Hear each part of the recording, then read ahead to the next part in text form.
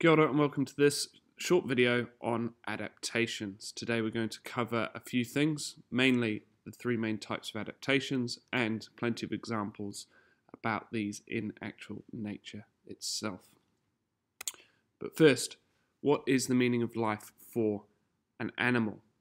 Well, every single living thing wants to do two things. Can you have a think about what those two things are? Right, they want to survive and they want to reproduce. All an animal's adaptations will be geared towards one of these two things, something that will make it survive more and something that will make it be able to pass on its genetic material to further generations.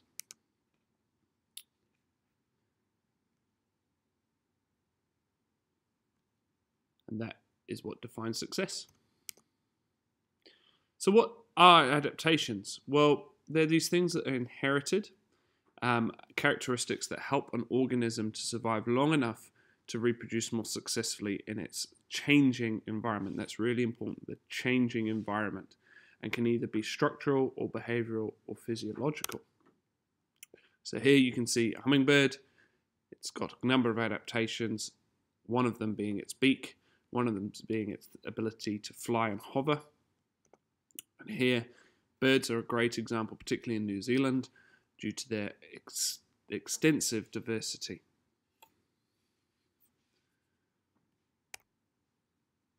So, adaptations. Have a look at here and listen to those three key words I gave you before: physiological, structural, and behavioural. What do those three words mean? Every living thing on Earth is perfectly adapted to survive in its natural environment. They have the features that help them to survive, to be successful, and these are those adaptations that we're talking about.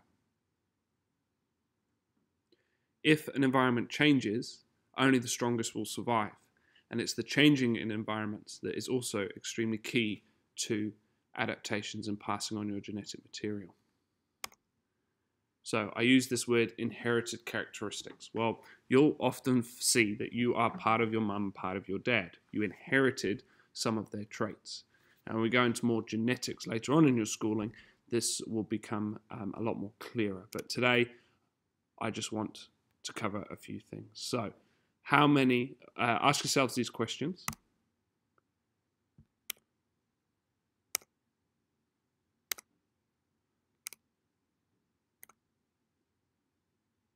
They all have something to do with adaptations.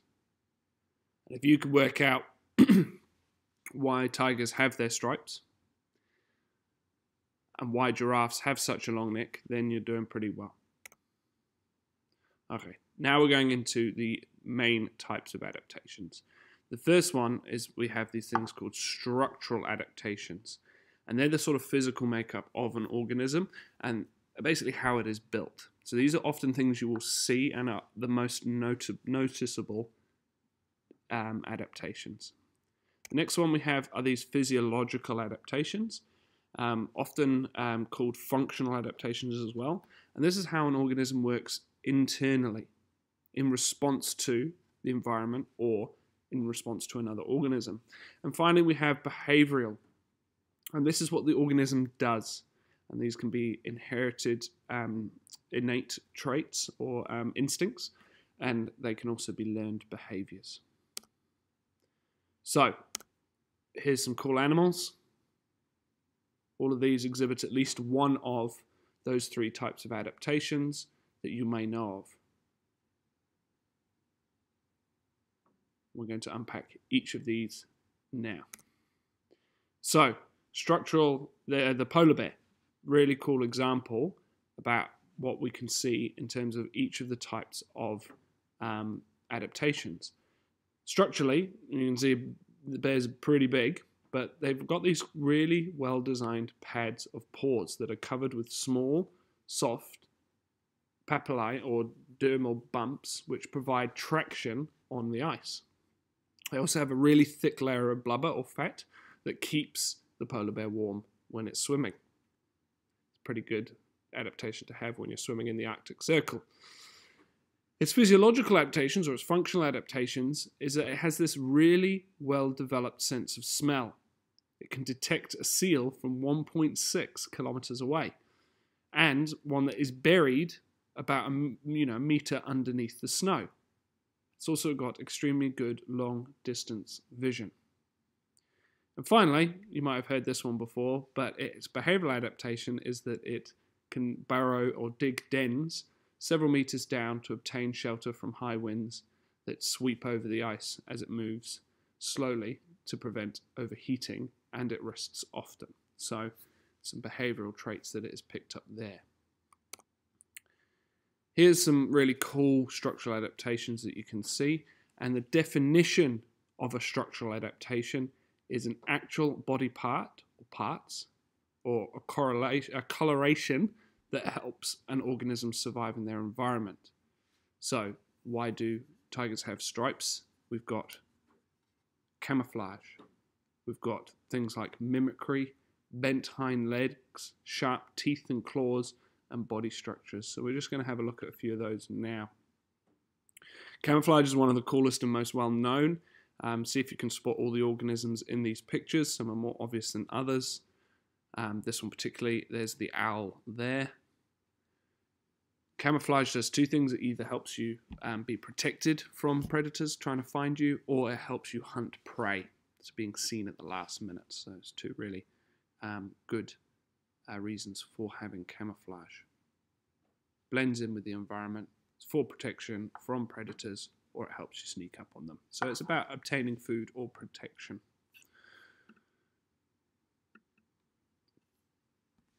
Here's some really some more cool versions of camouflage.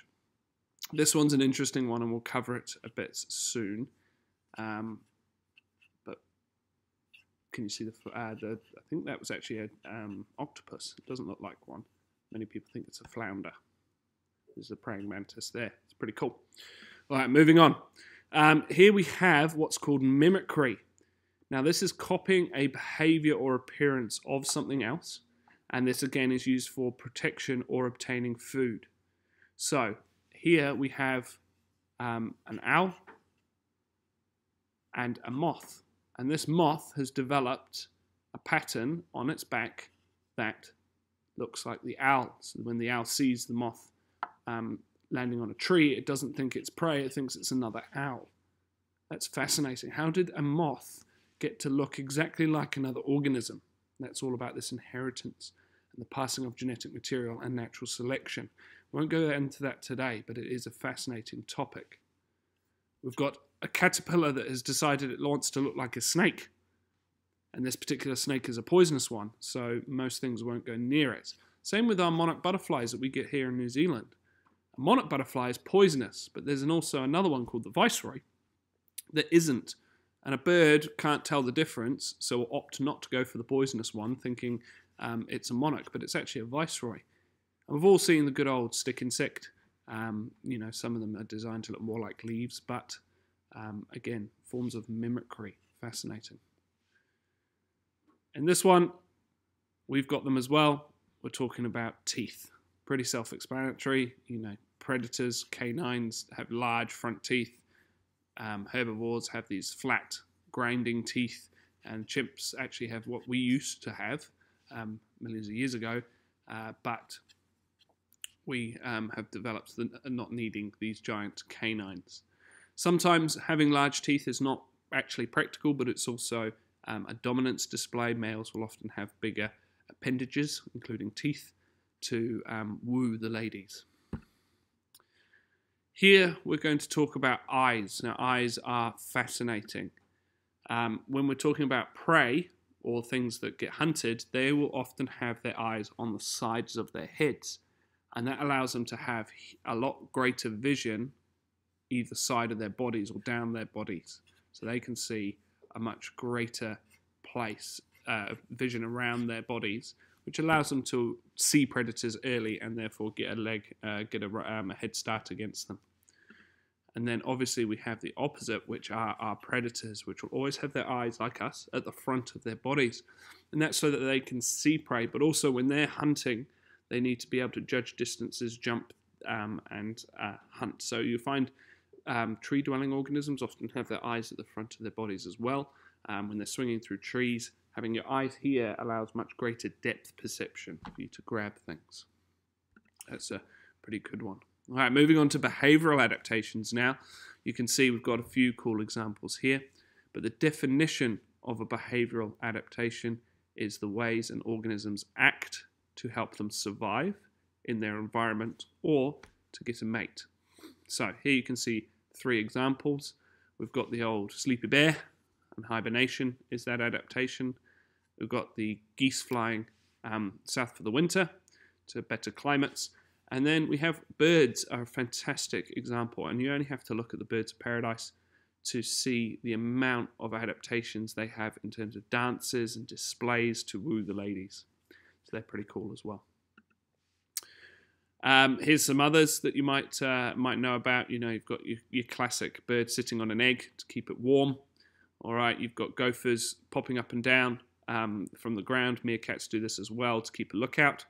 And you've got beavers making dams. So all these things are behavioural adaptations that allow them to survive. And in simple animals, behaviour is governed by this thing called instinct, meaning that it is pre-programmed into your genes. If more complex animals, its instinctive behaviour is often modified by learning, okay, producing a more flexible response to the outside world.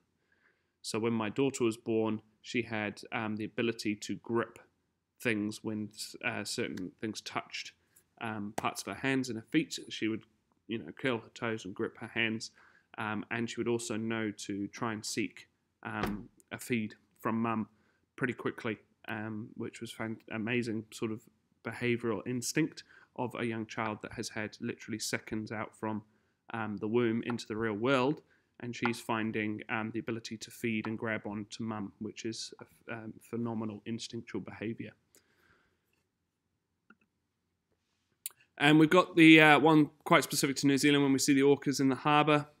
We've got that sort of migratory patterns of birds and of whales and sea life to better climates, to better places to give birth, to better places to find food. So lots of reasons things migrate.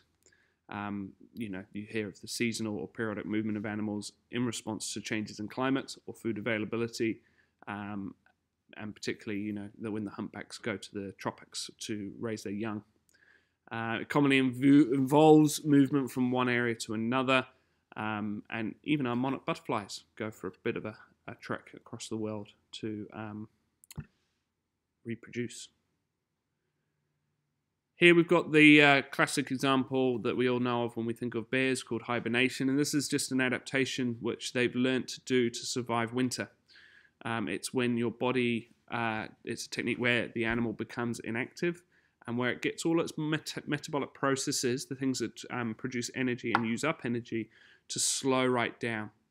In cold weather, most animals must eat these large amounts of food, which I know you lads won't mind doing, to get enough energy to survive over that long period of time. And they don't sleep for the entire time, which commonly people think. They just reduce the amount of activity they have. So they don't just go into a cave and don't come out for weeks on end. They'll just sleep, slow down everything, maybe go for a little wander, but then come back in because they've built up the reserves of their food.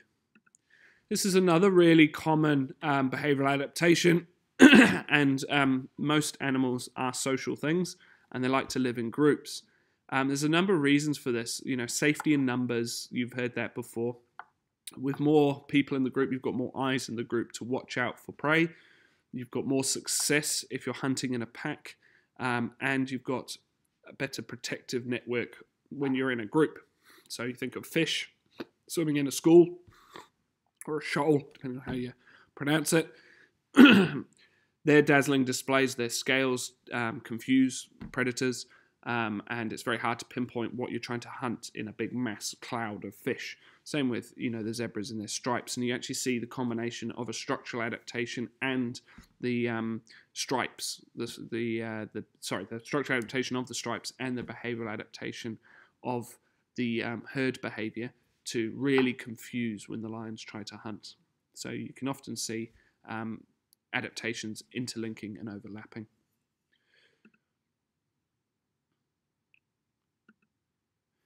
Here we have quite an interesting one, and that is tool use.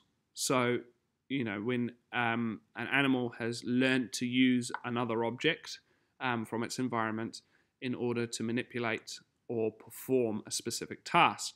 So we often see, you know, the chimpanzees doing this with termite mounds. We've got a bird here that knows to use a stick to get a grub out. Otters break open clams with rocks. We put a rock on the chest of clam and smash it.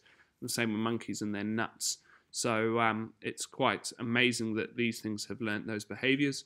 And another really cool one is just playing dead. You know, you've heard playing possum, playing dead. So possums have this ability to realise that sometimes if they look dead, animals won't touch them if they're not a scavenger. So that's quite a cool little adaptation there. And finally, I think for the behavioural adaptations, we've got sort of calling behaviours, and you see this in wolves, you know, hearing that sort of eerie but beautiful piercing of the Alaskan wilderness or the Siberian wastes. You hear the call of the wolf, and that is communication. So to not only communicate between the pack, but also to rival packs. And we've got dominance displays that are threatening gestures. You know, pufferfish expanding, that's a structural adaptation, but also a behaviour because it's done when threatened to scare off potential predators. Cool.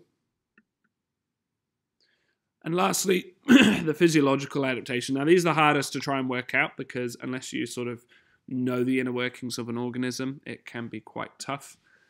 So here's a few examples, and I'll go over these. But the definition of a physiological adaptation is that they are the internal systems or processes in an animal's body that respond to the physical threats of to an animal from the environment or its predators.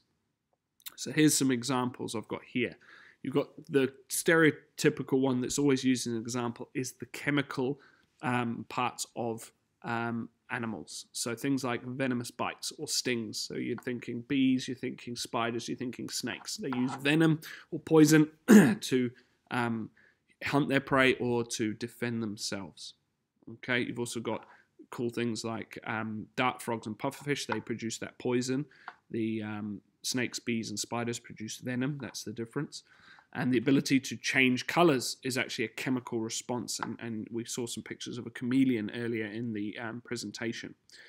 And the next one is the sort of internal systems of an organism. So I'll direct your attention to our camel here. Now, we saw this a little bit with our polar bear as well. Sometimes an organism is specifically adapted to be able to survive extremely harsh environments. So a camel here has more efficient organs, particularly its kidneys. Their kidneys are responsible for filtering water. Now, you can see where that's going to be a good thing. And it also can store a lot of fat in its humps that allow it to survive long periods of time between finding a drink and a meal. So, internal organs are another physiological adaptation. And finally, we haven't talked about the mosquito yet. This one actually is really cool. It excretes blood thinners. So when it bites you, it doesn't. Your body's very good at clotting itself to stop you losing too much blood. It's one of your physiological adaptations, you know, blood clotting. But you can't clot if there are certain factors there because, you know, we can't have our blood always clotting. Otherwise, we'd have heart attacks left, right, and center. So the mosquito, when it bites you, puts the blood thinners in there so you can't clot the whole clothes that it's drinking through, and then it allows it to have a decent meal. So that's a fantastic and quite amazing physiological adaptation there. So there we have it. Lots of cool adaptations, both structural, behavioural, and physiological. Your task now is to maybe have a look at these ones that are up on the video here and see what you think the key adaptations these organisms have. We haven't really talked too much about plants. There was a picture of a plant before with water gathering on its leaf, so it didn't weigh the leaf down and sort of stop it from being able to photosynthesize the next day. So plants have heaps of adaptations as well, but that's going to be a video for another day. So I'll wrap it up here. You've been a great audience. Any questions that this video has brought up, please do not hesitate to get hold of me in class and give me those fantastic questions. Hope you learn heaps. Catch you later.